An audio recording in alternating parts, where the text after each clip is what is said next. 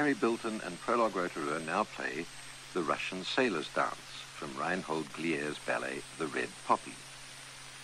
Gliere, a Russian who died in 1956, enjoyed writing large forms.